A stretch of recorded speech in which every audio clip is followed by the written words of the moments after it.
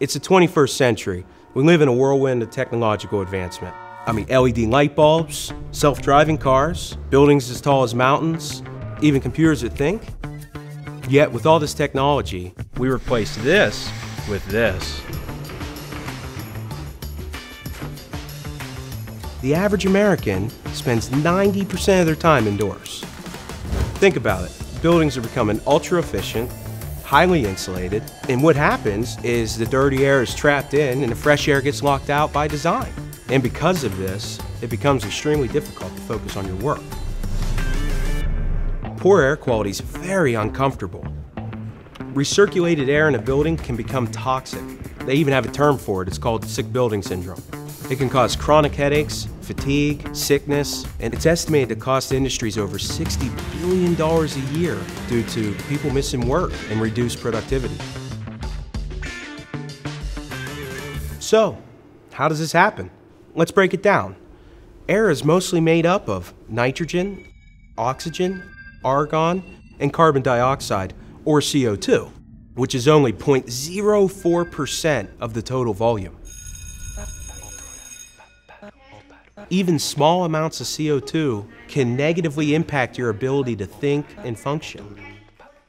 Have you ever had to read a sentence 2 or 3 times to understand it?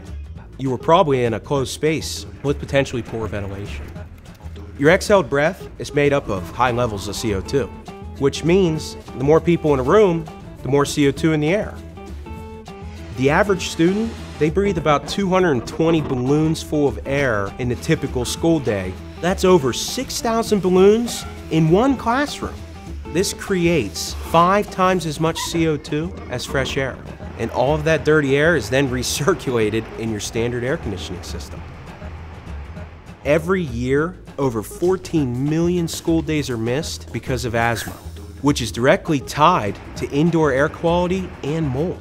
That's equivalent to the entire student population of Wyoming missing school every day for an entire year.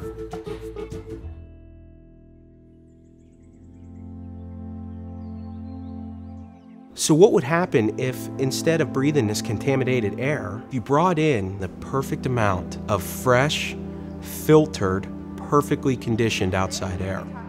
One study shows that a reduction in CO2 doubles a person's brain function.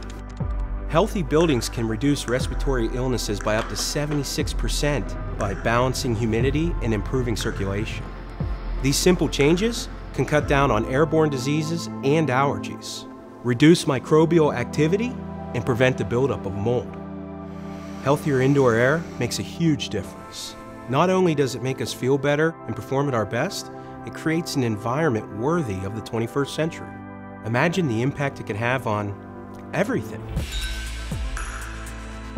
With a highly effective, dedicated outdoor air system, this transformation could save you millions and cost as little as $1 per person per year. Let's get some fresh air.